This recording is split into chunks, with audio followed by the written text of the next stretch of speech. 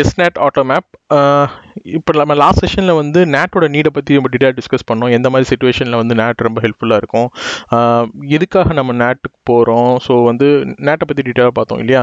So மெயினாக என்ன, நம்ம வந்து இப்போ ஒன்றாம் டிப்ளாய்மெண்ட் மாதிரி செட்டப்புக்கு போகும்போது வந்து பார்த்தீங்கன்னாக்கா டிஃபால்ட் ரூட், அதாவது உங்களோட எஃப்ஐயும் சரி உங்கள் சர்வர்ஸ் எல்லாருமே ஒரே நெட்வொர்க்கில் ஒரே VLANல இந்த மாதிரி இருக்கும்போது ரிட்டர்ன் பாக்கெட் வந்து அதே மாதிரி உங்கள் சர்வரில் வந்து டிஃபால்ட் ரூட் வந்து ரவுட்டரை பார்த்து இருக்கும்போது ரிட்டர்ன் பாக்கெட் வந்து உங்களோட எஃப்ஐயை பைபாஸ் பண்ணிவிட்டு டேரெக்டாக வந்து ரவுட்டர் வழியாக போயிடும். ஸோ அதனால என்ன ஆகும், அசிமெட்ரிக் ரூட்டிங் காஸ் ஆகும் இல்லைங்களா. ஸோ அதை ஓவர் கம் பண்ணுறதுக்காக தான் நம்ம வந்து நேட் கொண்டு போகிறோம். ஸோ தட் எஃப்ஐ வெளியே போகிற packet then again return FI வந்து எஃப்ஐ வெளியே தான் திருப்பி வெளியே போகும். ஓகேங்களா. இதில் வந்து நம்ம அச்சீவ் பண்ணுறதுக்கு 2 மெத்தட் இருக்குது. அதாவது நேட்லேயே 2 இருக்குது. SNATலேயே வந்து பார்த்தீங்கன்னா ஒன்று வந்து பார்த்தீங்கன்னா SNAT பூல் வச்சு பண்ணுறது ஒரு மெத்தடு, இன்னொன்று வந்து பார்த்தீங்கன்னாக்கா ஆட்டோமேப்னு சொல்கிறது. ஸோ SNAT பூல் வச்சு பண்ணுறது என்னென்னா, நம்ம யூஸ்வலாக வந்து நம்ம ஒரு பூல் கிரியேட் பண்ணி அதை வச்சு செட் பண்ணுறது. இப்போ இந்த செஷனில் நம்ம ஆட்டோமேப்பை பற்றி பார்ப்போம், அடுத்த செஷனில் SNATோட பூல் வச்சு பார்ப்போம். ஓகேங்களா. ஆட்டோமேப்னா என்ன அப்படின்னு பார்த்தீங்களா, டிரான்ஸ்லேஷன் ஐபியா வந்து உங்களோட செல்ஃப் ஐபி எடுத்துக்கிறது. ஓகேங்களா. ஸோ செல்ஃப் ஐபினா நம்ம ஏற்கனவே பார்த்தோம் இல்லையா.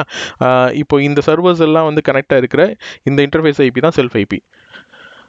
ஸோ இதோட செல்ஃப் ஐபி என்ன, நம்ம லேப் செட்டை பொறுத்த வரைக்கும் 10.10.10.100 தான் நம்மளோட செல்ஃப் ஐபி. ஒரு வேளை நீங்கள் வந்து இப்போ ஹை அவைலபிலிட்டி மாதிரி இன்னொரு எஃப்ஐ போட்டு ஹச்ஏ கான்ஃபிக்லாம் போட்டிருந்தீங்கன்னா ஃப்ளோட்டிங் ஐபி போட்டிருப்பீங்க இல்லையா.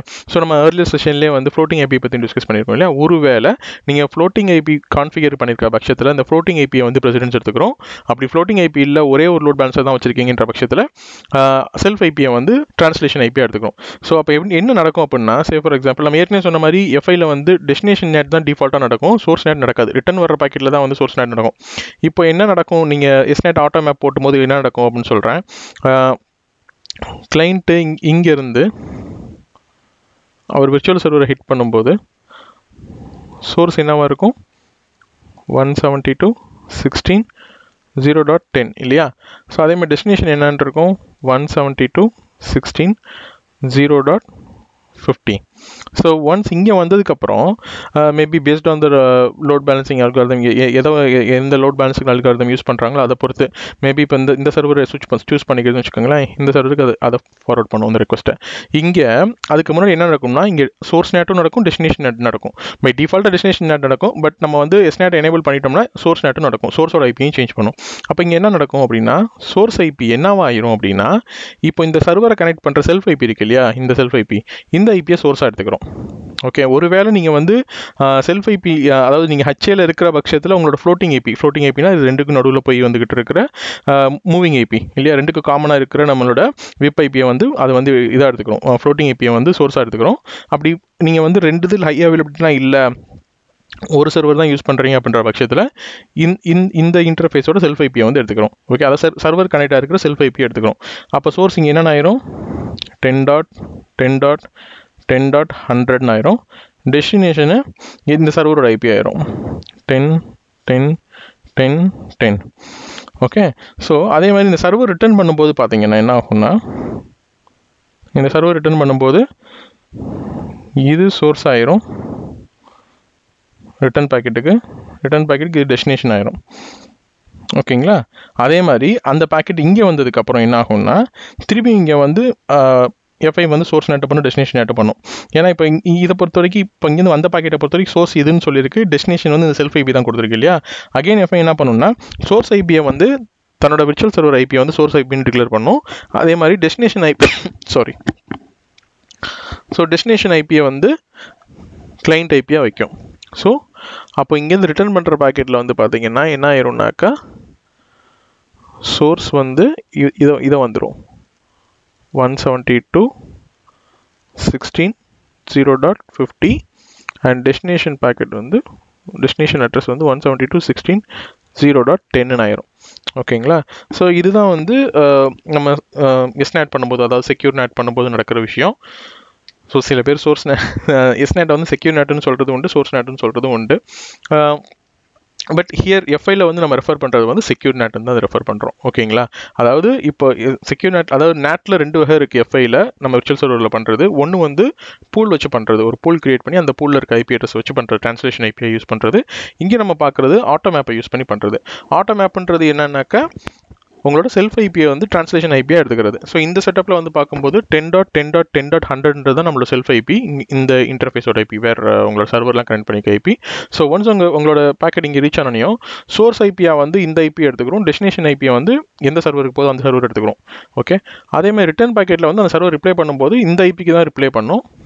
இங்கே வந்ததுக்கப்புறம் இமீடியட்டாக என்ன பண்ணணும்னா எஃப்ஐ வந்து திருப்பி வந்து சோர்ஸ் அண்ட் டெஸ்டினேஷனை சேஞ்ச் பண்ணி டெஸ்டினேஷனை வந்து ஆக்சுவல் சர்வரோட ஐபி, கிளைண்ட்டோட ஐபிக்கு கொடுக்கும்.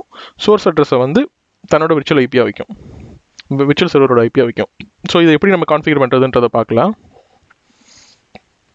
ஸோ இதை நம்ம கான்ஃபிகர் பண்ணுறதுக்கு நம்மளோட விர்ச்சுவல் சர்வர் ஓப்பன் பண்ணணும்.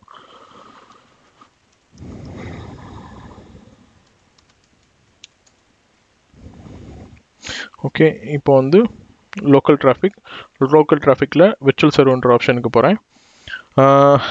இப்போ என்கிட்ட 2 பூல் இருக்குது, சாரி 2 விர்ச்சுவல் சர்வர் இருக்குது. நான் வந்து இந்த டெஸ்ட்டை வந்து இந்த விர்ச்சுவல் சர்வரில் செய்கிறேன். HTTPயோட டெஸ்ட் பூல் வச்சுருக்கோம் இல்லையா, அதுக்கு பண்ணுறேன். இதுக்கு நீங்கள் எங்கே போய் நீங்கள் வந்து NAT எனேபிள் பண்ணணும் அப்படின்னா கொஞ்சம் கீழே வந்தீங்க அப்படின்னா இந்த இடத்துல இந்த ஆப்ஷன் இருக்கும். ஓகே, சோர்ஸ் அட்ரஸ் ட்ரான்ஸ்லேஷன் அப்படின்னு ஒரு ஆப்ஷன் இருக்கும். பை டிஃபால்ட்டாக இது வந்து டிசேபிள் இருக்கும். அதனால தான் நான் என்ன சொன்னேன்னா பை டிஃபால்ட்டாக எஃப்ஐ வந்து டெஸ்டினேஷன் நெட் தான் பண்ணும், ரிட்டன் வர்ற பாக்கெட்டுக்கு தான் சோர்ஸ் நெட் பண்ணும். அதாவது சர்வர்லேருந்து ரிசீவ் பண்ண பாக்கெட்டு தான் சோர்ஸ் நெட் பண்ணி அனுப்பிச்சி விடும். பட் கிளைண்ட்லேருந்து வர்ற பாக்கெட்டை எதுவுமே பண்ணாது. இப்போ நம்ம என்ன பண்ணுறோம், நான் சொன்னேன் இல்லையா 2 மெத்தட் இருக்குது, SNAT, இன்னொன்று ஆட்டோமேப். நான் இப்போ ஆட்டோமேப்பு பண்ணுறேன். என்னோட ஜிஎன்எஸில் வந்து பார்த்தீங்கன்னா இப்போ நான் 2 இதுக்கு செட்டப் பண்ணி வச்சுருக்கேன். நம்ம ஏற்கனவே லாஸ்ட் லேப் செஷனில் பண்ண மாதிரி 2 பக்கம் க்ளவுட்லேருந்து ஒரு ஹப்பு கனெக்ட் பண்ணியிருக்கிறேன். இந்த ஹப்பை வந்து நான் VMNet 8 கனெக்ட் பண்ணியிருக்கேன். ஏன்னா VMNet 8 தான் என்னோட கிளைண்ட் டு எஃப்ஐயோட கம்யூனிகேஷன் நடக்குது இல்லையா. ஸோ அந்த டிராஃபிக் எல்லாத்தையும் நான் மானிட்டர் பண்ணுறதுக்காக, கேப்சர் பண்ணுறதுக்காக இப்படி இங்கே வந்து VMNet 8 வந்து ஆட் பண்ணியிருக்கிறேன். அதே மாதிரி இந்த பக்கம் வந்து பார்த்தீங்கன்னாக்கா VMNet 1 ஆட் பண்ணியிருக்கேன் இந்த ஹப்பை. ஏன்னாக்கா FI to சர்வருக்கான backend சர்வருக்கான communication VMNet 1 நடக்குது இல்லையா. ஸோ இந்த மாதிரி நான் வந்து ரெண்டுத்தையும் தனித்தனியாக கனெக்ட் பண்ணியிருக்கேன். அதே மாதிரி பேக்கெட் கேப்சர்ஸை இப்போ இங்கே ஆன் பண்ணிடுறேன். Wireshark ரன் ஆக ஆரம்பிச்சிடும். ஸோ இங்கே ரன் ஆக ஆரம்பிச்சதுக்கப்புறம் நான் இப்போ என்ன பண்ண போகிறேன் அப்படின்னா என்னோட கிளைண்ட்லேருந்து டிராஃபிக்கை இனிஷியேட் பண்ணிவிட்டு 2 பக்கமும் ரெண்டு Wireshark அனலைஸ் பண்ணி பார்த்தாக்கா கிளைண்ட்லேருந்து எஃப்ஐக்கு போகும்போது என்ன ஐபியோட போச்சு, அதே மாதிரி எஃப்ஐலேருந்து என்னோட டெஸ்டினேஷன் சர்வருக்கு போச்சு இல்லையா, பேக்கெண்ட் சர்வர்ஸ்க்கு, அப்போ வந்து என்ன ஐபியில் போச்சுன்றதை நான் பார்க்க முடியும். ஓகேங்களா, இப்போ நான் என்ன பண்ணணும், ஃபஸ்ட் அதுக்கு கிளைண்ட்டில் போய் டிராஃபிக் இனிஷியேட் பண்ணணும். ஓகே, புது டிராஃபிக் 170, இது வந்து என்னோட கிளைண்ட் 172.16.0.9 இந்த கிளைண்ட்டோட மிஷினோட ஐபி அட்ரஸ். இவர் வந்து விர்ச்சுவல் சர்வரோட ஐபி 172.16.0.30க்கு ஆக்சஸ் பண்ணுறாரு. இப்போ என்னோட ஃபஸ்ட்டு டிராஃபிக் வந்து வெப் சர்வர் 3க்கு போயிருக்கு. ஓகே, மேபி ஒரு 2 தடவை ஆக்சஸ் பண்ணுறேன். ஓகே, ரெண்டாவது வந்து வெப் சர்வர் 2க்கு போயிருக்கு. இப்போ நான் என்ன பண்ணுறேன், போய் என்னோட Wiresharkோட பேக்கெட் கேப்சர்ஸை பார்க்குறேன். ஸோ நான் வந்து கன்ஃபியூஷன் நிறையா இருக்கக்கூடாது, நிறைய பேக்கெட் பார்க்கக்கூடாது அப்படின்றதுக்காக என்ன பண்ணியிருக்கேன்னா ஃபார் டைம் பீயிங்க்கு அந்த மானிட்டரிங் இதெல்லாம் வந்து கொஞ்சம் டிசேபிள் பண்ணியிருக்கிறேன். ஸோ தட் வந்து நம்ம வந்து இந்த நிறைய ICMP பேக்கெட்டு, TCP பேக்கெட்லாம் நம்ம நிறையா பார்க்க மாட்டோம். ஓகேங்களா, ஜஸ்ட்டு இந்த லேபுக்கு என்ன வேணுமோ அது மட்டும் தான் அங்கே வரும். ஓகே, ஸ்டாப் பண்ணியாச்சு. ஸோ பெருசாக இருக்கிறத கொஞ்சம் மினிமைஸ் பண்ணிக்கிட்டேன். ஓகே, அதே மாதிரி இந்த பாக்கெட்டையும் இந்த கேப்சர்ஸையும் மினிமைஸ் பண்ணிக்கிறேன். ஸோ என்னோட ரைட் சைடில் இருக்கிறது வந்து பார்த்தீங்கன்னா எஃப்ஐ டு பேக்கெண்ட் சர்வருக்கான கம்யூனிகேஷன். ஓகேங்களா, என்னோட லெஃப்ட் சைடில் இருக்கிறது வந்து பார்த்தீங்கன்னா கிளைண்ட்லேருந்து எஃப்ஐக்கு போன கம்யூனிகேஷன். ஓகே, கிளைண்ட் மிஷின் பிசியிலேருந்து எஃப்ஐக்கு போனால் கம்யூனிகேஷன். ஓகே, ஸோ இப்போ நான் என்ன பண்ணுறேன், இப்போ இங்கே பாருங்கள். ஓகே, இங்கே வந்து நான் வந்து ஓகே கரெக்டாக தான் இருக்குது, நிறைய பேக்கெட் இல்லை. சரி, ஈஸியாக பார்த்துடலாம். இப்போ என்னோடய சோர்ஸ் என்ன 172.16.0.9, destination 172.16.0.30, which means virtual server தான் டெஸ்டினேஷன் இல்லையா. அப்போ நான் 2 தடவை ஆக்சஸ் பண்ணேன். 2 தடவை பாருங்கள் TCP 3-way ஹேண்ட்ஷேக் நடந்திருக்கு. இங்கோட TCP 3-way ஹேண்ட்ஷேக் நடந்திருக்கு எஃப்ஐ கூட, அதாவது கிளைண்ட்லேருந்து எஃப்ஐக்கு TCP 3-way ஹேண்ட்ஷேக் நடந்திருக்கு. நடந்த உடனே அதுக்கப்புறம் வந்து சக்ஸஸ்ஃபுல் ஆனதுக்கப்புறம் வந்து கிளைண்ட் வந்து எஃப்ஐ கிட்ட வந்து ரெக்வஸ்ட் பண்ணி கேட்டிருக்கு. ஓகேங்களா, கெட் மெத்தட் யூஸ் பண்ணி அந்த HTTP பேஜ் கேட்டுச்சு. அதனால தான் நமக்கு ரெஸ்பான்ஸ் வந்துச்சு. ஃபஸ்ட்டு தடவை வந்து சர்வர் 3ல வந்துச்சு, செகண்ட் தடவை சர்வர் 2ல வந்துச்சு. பார்த்தீங்களா, ஸோ இங்கே பாருங்கள், இது வந்து கிளைண்ட்லேருந்து சர்வருக்கான கம்யூனிகேஷன். இங்கே சோர்ஸ் யாரோட ஐபி இருக்குது, கிளைண்டோட ஐபி இருக்குது. டெஸ்டினேஷன் யாரோட ஐபி இருக்குது, விர்ச்சுவல் சர்வரோட ஐபி இருக்குது. இந்த என்டையர் சீரீஸும், அதாவது இந்த பக்கம் பார்த்தா நம்ம கேப்சர்ஸ் எல்லாமே பார்த்தீங்கன்னாக்கா இதுதான் இருக்கும். ஏன்னா இந்த இது நம்ம எங்கே கேப்சர் பண்ணோம், கிளைண்ட்லேருந்து எஃப்ஐக்கு போகிற இதை தான் கேப்சர் பண்ணோம் இல்லையா. ஸோ அங்கே வந்து கிளைண்ட்டோட ஐபி, இது கிளைண்டோட ஐபியாக தான் இருக்கும், சர்வரோட ஐபி டெஸ்டினேஷன் ஐபி சர்வரோட ஐபியாக தான் இருக்கும். வேற இந்த பக்கம் இருக்கிறத பாருங்கள், இது வந்து அதே பாக்கெட்டு எஃப்ஐலேருந்து டெஸ்டினேஷன் சர்வர் அந்த பேக்அண்ட் சர்வரை ரீச் பண்ணும்போது எடுத்தது. இப்போ வந்து பாருங்களேன், 3-way handshake நடந்திருக்குமா? Okay okay. So இப்போ வந்து பாருங்கள் 172.16.0.9 தான் நடந்திருக்கு. விச் மீன்ஸ் ஆக்சுவலாக இந்த கிளைண்ட்டோட ஐபி தான் இங்கே காமிக்குது பாருங்கள், 172.16.0.9. அதே மாதிரி டெஸ்டினேஷன் ஐபி வந்து யார் காமிக்குது? பேக்அண்ட் சர்வரோட ஐபி காமிக்குது. இப்போ வந்து இது வந்து டிஃபால்ட் மெத்தட். ஓகே, டிஃபால்ட்டாக நம்ம SNAT எனேபிள் பண்ணாமல் இருக்கும்போது ஒர்க் ஆகிற மெத்தட் இது. ஓகேங்களா, நான் ஏற்கனவே சொன்னேன் இல்லையா, பை டிஃபால்ட்டாக எஃப்ஐ வந்து SNAT பண்ணாது, டெஸ்டினேஷன் நேட் தான் பண்ணணும். அதே மாதிரி பாருங்கள், இங்கே வந்து சோர்ஸ் ஐபி இவர் தான் பேர் என்ன, கிளைண்டோட ஐபி தான் இருக்கும். டெஸ்டினேஷன் ஐபி வந்து யாருக்கு போச்சு? எஃப்ஐயோட ஐபி போச்சு. இங்கே பாருங்கள், சோர்ஸ் ஐபி ஸ்டில் வந்து கிளைண்டோட ஐபி தான் காமிக்குது, டெஸ்டினேஷன் ஐபி வந்து இதோட ஐபி காமிக்குது, சர்வரோட ஐபி காமிக்குது. இங்கே ஏன் நம்ம மாறலை அப்படின்னா, இங்கே ஏன் வந்து செல்ஃப் ஐபியாக மாறலை அப்படின்னா, நம்ம கான்ஃபிகரேஷன் பண்ணி சேவ் பண்ணலை. அதோட செக் பண்ணுவோம்.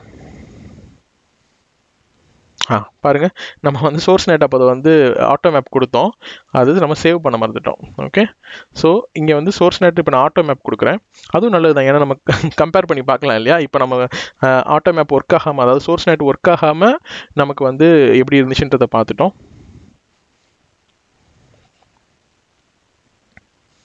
ஓகே, இப்போ பாருங்கள், சோர்ஸ் நெட் ஒர்க் ஆகாமல் கிளைண்ட்டோட ஐபி தான் வந்து எஃப்ஐலேருந்து பேக்அண்ட் சர்வருக்கு போகும்போதும் வந்து ஆக்சுவல் டெஸ்டினேஷன் சர்வருக்கு போகும்போதும் கிளைண்ட்டோட ஐபியில் தான் போயிருக்கு. 172.16.0.9 இந்த ஐபியில் தான் அந்த ரெக்வஸ்ட் ரீச் ஆயிருக்கு. ஓகேங்களா, இது வந்து நம்ம வந்து NAT எனேபிள் பண்ணுறதுக்கு முன்னாடி. இப்போ வந்து நம்ம NAT எனேபிள் பண்ணியிருக்கிறோம். இப்போ நான் என்ன பண்ணுறேன், மேபி ஸ்டில் ஓகே ஸ்டாப் பண்ணிட்டோம் இல்லையா. அப்போ ஒன்று பண்ணுறேன், இதை க்ளோஸ் பண்ணிவிட்டு திருப்பி வந்து ஸ்டார்ட் பண்ணுறேன்.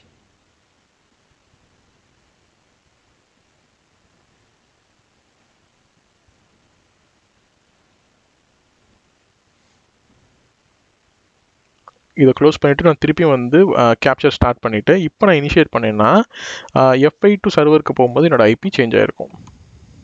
ஸ்டார்ட் கேப்சர் ஸ்டார்ட் பண்ணுறேன். இந்த பக்கம் ஸ்டார்ட் கேப்சர் ஸ்டார்ட் பண்ணுறேன். ஓகே, இப்போ நீங்கள் எந்த பேக்கெட்டும் பார்க்கல, ஏன்னாக்கா எந்த பேக்கெட்டும் ஜென்ரேட் ஆகலை, ஏன்னா நம்ம மானிட்டரிங்கை கூட டிசேபிள் பண்ணி வச்சுருக்கோம். இப்போ நான் கிளைண்ட்டுக்கு போகிறேன், கிளைண்ட் மெஷின் போயிட்டு இப்போ நான் வந்து திருப்பி அதே டெஸ்டினேஷனுக்கு நான் ரெக்வஸ்ட் பண்ணும்போது என்னோடய சோர்ஸ் ஐபி எஃப்ஐலேருந்து தாண்டி டெஸ்டினேஷன் சர்வருக்கு போகும்போது சேஞ்ச் ஆகிருக்கும். பாருங்கள், இப்போ டிராஃபிக் இனிஷியேட் ஆகிருக்கு. இதை கொஞ்சம் மினிமைஸ் பண்ணி காமிக்கிறேன். ஓகே, ஸோ தட் நம்ம கம்பேர் பண்ணுறதுக்கு ஈஸியாக இருக்கும்.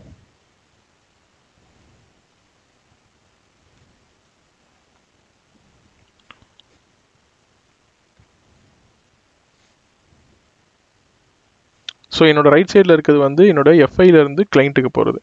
Okay, maybe I can stop it நினைக்கிறேன். நமக்கு தேவையான கேப்சர் வந்திருக்கும். ஓகே ஓகே, இப்போது என்னோட லெஃப்ட் சைடில் இருக்கிறது வந்து பார்த்தீங்கன்னாக்கா என்னோட கிளைண்ட்லேருந்து எஃப்ஐக்கு போனது, ரைட் சைடில் இருக்கிறது வந்து பார்த்தீங்கன்னா எஃப்ஐலேருந்து பேக்அண்ட் சர்வர் ரீச் பண்ணுது. இப்போ இங்கே பாருங்கள், ஓகே, இது வந்து ஏற்கனவே 172.16.0.9 அப்படின்ற ஐபியிலேருந்து ரெக்வஸ்ட் போயிருக்கு, விச் மீன்ஸ் கிளைண்ட் ஐபி. 172.16.0.13 தான் டெஸ்டினேஷன் விர்ச்சுவல் சர்வர். இது வந்து நம்ம ஏற்கனவே பார்த்த பழைய இது கிடையாது, இப்போ நம்ம பண்ண 3-way ஹேண்ட்ஷேக்கு இப்போ பண்ணது, ஏன்னா நம்ம பழைய இது வந்து க்ளோஸ் பண்ணிட்டோம். ஓகேங்களா, இப்போ வந்து அதே மாதிரி பாருங்கள், 2 தடவை இனிஷியேட் பண்ணோம். ஒன்று வந்து 3வது சர்வருக்கு போச்சுன்னு நினைக்கிறேன். ஆமாம், ஒன்று வந்து ஃபஸ்ட் சர்வருக்கு போச்சுன்னு நினைக்கிறேன், ஒன்று வந்து 3வது சர்வருக்கு போச்சு. பாருங்கள், 2 தடவை 3-way ஹேண்ட்ஷேக் நடந்திருக்கும். இங்கேயோட 3-way ஹேண்ட்ஷேக் நடந்திருக்கு, HTTP பேக்கெட் கிட்ட ஆயிருக்கு. திருப்பியோட 3-way ஹேண்ட்ஷேக் நடந்திருக்கு, HTTP பேக்கெட் கிட்ட இருக்குது. ஸோ 2 தடவை நம்ம ரெக்வஸ்ட் பண்ணோம், அதுக்கான இதுதான் லாக் தான் இங்கே இருக்குது. வேற இப்போ ரைட் சைடில் பாருங்களேன், நம்ம இதுக்கு முன்னாடி, அதாவது SNAT நம்ம வந்து சேவ் பண்ணாததுக்கு முன்னாடி, SNAT ஒர்க் ஆகாததுக்கு முன்னாடி என்ன இருந்துச்சு, சோர்ஸ் ஐபி அட்ரஸ் வந்து நமக்கு வந்து இந்த ஆக்சுவல் கிளைண்டோட ஐபி அட்ரஸ் தான் சோர்ஸ் ஐபியாக வந்துச்சு. இதே இது இப்போ இங்கே பாருங்கள் எப்படி வந்திருக்கு அப்படின்னாக்கா 10.10.10.100 வந்திருக்கு. விச் மீன்ஸ் யார், என்னோட செல்ஃப் ஐபியிலேருந்து வந்திருக்கு. இப்போ என்னோட சோர்ஸ் ஐபியே மாறி இருக்கு. லாஸ்ட் டைம் டெஸ்டினேஷன் நேட் மட்டும் தான் நடந்துச்சு. டெஸ்டினேஷன் ஐபி வந்து 172.16.0.13 இருந்துச்சு விர்ச்சுவல் ஐபியா. அதே பாக்கெட் எஃப்ஐ தாண்டி சர்வருக்கு போகும்போது சர்வரோட ஐபி மட்டும் தான் இங்கே மாறி இருந்துச்சு. ஆனால் இந்த வட்ட பாருங்க சோர்ஸோட ஐபி மாறி இருக்கு. 172.16.0.9 இந்த கிளைண்ட் ஐபி அட்ரஸ் இங்கே வரும்போது 10.10.10.100 செல்ஃப் ஐபியா டிரான்ஸ்லேட் ஆகி வந்திருக்கு. ஸோ இதே பாருங்கள், அந்த 3-வே ஹேண்ட்ஷேக்கும் பார்த்தீங்கன்னாக்கா அந்த செல்ஃப் ஐபி கூட தான் நடந்திருக்கு. செல்ஃப் ஐபிக்கும் அந்த பேக்கெண்ட் சர்வருக்கும் நடந்திருக்கு. அதுக்கப்புறம் செல்ஃப் ஐபி மூலமாக தான் அந்த ரெக்வஸ்ட் வந்திருக்கு. திருப்பி வந்து சர்வருமே வந்து பார்த்தீங்கன்னா அந்த செல்ஃப் ஐபிக்கு தான் ரெஸ்பான்ஸ் பண்ணியிருக்கு. சர்வரு செல்ஃப் ஐபிக்கு ரெஸ்பான்ஸ் பண்ணியிருக்கு.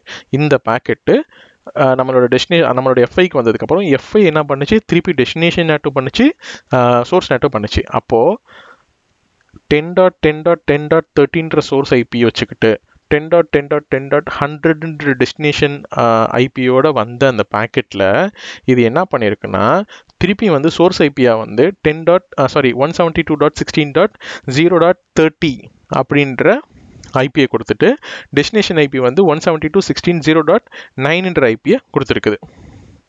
ஓகேங்களா? இப்படி தான் வந்து டிரான்ஸ்லேஷன் நடந்திருக்குது. ஸோ அதேமாதிரி பாருங்கள், திருப்பியும் வந்து ரெண்டாவது நம்ம ட்ரை பண்ணும்போதும் அது இங்கே தான் நடந்திருக்கு.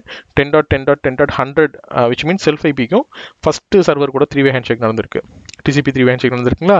அதுக்கப்புறம் பாருங்கள் திருப்பி செல்ஃப் ஐபி தான் on behalf of client translate ஆனதுக்கப்புறம் செல்ஃப் ஐபியிலேருந்து சர்வர்கிட்ட HTTP ரெக்வஸ்ட் கேட்டிருக்கு. சர்வரும் செல்ஃப் ஐபிக்கு தான் ரெஸ்பான்ஸ் பண்ணியிருக்கு. ஆனால் அந்த பேக்கெட் வந்து எஃப்ஐக்கு வந்ததுக்கப்புறம் டிரான்ஸ்லேட் ஆகி திருப்பி வந்து 2 ஐபியும் சேஞ்ச் பண்ணி கொடுத்துருக்கு. ஓகேங்களா? இதுதான் ஆட்டோ மேப். ஆட்டோ மேப்ன்றது உங்களோட செல்ஃப் ஐபி தான் வந்து டிரான்ஸ்லேஷன் ஐபியாக சேஞ்ச் ஆகும். ஓகேங்களா? கிளைண்ட் ஐபியை வந்து சேஞ்ச் பண்ணி அங்கே டிரான்ஸ்லேஷன் ஐபி ஆகிறது எந்த ஐபின்னு கேட்டால் உங்கள் செல்ஃப் ஐபி. ஒருவேளை ஹச்ஏ மாதிரி செட்டப்பில் இருக்கிற பட்சத்தில் நம்மக்கிட்ட ஃப்ளோட்டிங் ஐபி இருந்துச்சுனாக்கா ஃப்ளோட்டிங் ஐபி தான் வந்து டிரான்ஸ்லேஷன் ஐபியாக ஆக்ட் ஆகும். ஓகேங்களா? ஏன்னா இப்போ வந்து ஃப்ளோட்டிங் ஐபி வந்து நீங்கள் 2 பாக்ஸ் இருக்குது, ஹச்ஏ போட்டிருக்கீங்க, ஆக்டிவ் ஸ்டாண்ட் பை இந்த மாதிரி செட்டப்பில் ஏதோ ஒன்று போகிறீங்க அப்படின்னும்போது ஏதோ ஒன்று தான் ஆக்டிவாக இருக்கும், இன்னொன்று ஆக்டிவ் ஸ்டாண்ட் பை பொறுத்த வரைக்கும் ஒன்று ஆக்டிவாக இருக்கும், ஒன்று ஸ்டாண்ட் பையாக இருக்கும் இல்லையா? ஸோ அப்போ வந்துட்டு செல்ஃப் ஐபி எடுத்துக்கிச்சுன்னா ஒருவேளை ஸ்டாண்ட் பை போயிடுச்சு அப்படின்னாக்கா அப்போ வந்து ஸ்டாண்ட் பையில் இருக்கிற டிவைஸ் வந்து டவுன் பை தான் இல்லையா? அது மூலமாக வந்து ஆக்சஸ் நடக்காது. அப்போ அதனால அங்கே அந்த சிச்சுவேஷனில் செல்ஃப் ஐபி வச்சு நடக்காது. அந்த சிச்சுவேஷனில் ஹச்ஏ போகிற சிச்சுவேஷனில் ஃப்ளோட்டிங் ஐபியில் தான் நடக்கும். ஓகே, ஏன்னா ஃப்ளோட்டிங் ஐபி வந்து 2 பாக்ஸுக்கு நடுவில் மூவ் ஆகிட்டு இருக்கும். எது ஆக்டிவாக இருக்கோ அந்த டிவைஸ் வந்து அந்த ஃப்ளோட்டிங் ஐபி யூஸ் பண்ணிட்டு இருக்கும். ஒருவேளை நீங்கள் ஹச்ஏ போகாத பட்சத்தில் இந்த மாதிரி செல்ஃப் ஐபியை மட்டும் தான் யூஸ் பண்ணிக்கிறோம்.